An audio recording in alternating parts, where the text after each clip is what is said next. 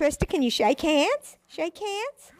Can you shake hands? Good girl. Say hi. How are you? Trista isn't just good, she's special, and so are all of her friends. Fidos for Freedom in Laurel matches service dogs with veterans with PTSD and people with hearing or mobility issues like Cara. She works for the organization and she has health conditions that make her service dog Autumn crucial for help with everyday tasks. She fetches things if I drop them. Fetch, hold.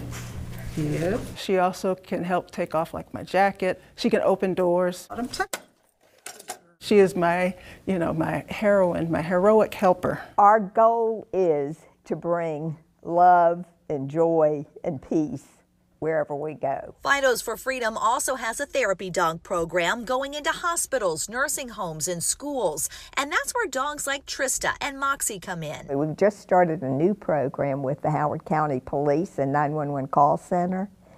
And ultimately, we will be doing some crisis intervention where they're going in on a crisis and we'll back them up with the dogs. Right now they have 23 dogs in various stages of training, including puppies like Astra, who will stay with their volunteer raisers for a year before being sent to Cumberland to work with prisoners on more advanced training. The inmates train them for another 9 to 12 months on the other tasks, more detailed oriented tasks.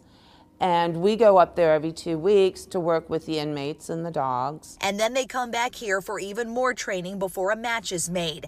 And that's what it's all about for puppy raisers Philip Lavin and his wife Shannon, knowing one day Astra will make a difference. It's like a proud papa moment. You get to see what they're doing and who they're helping, and it's just a feel-good moment. Fidos for Freedom is entirely run by donations. They have a huge fundraiser going on online right now, and to find out more, just log on to our website, WBAL-TV.com. Here in Laurel, Jen Franciotti.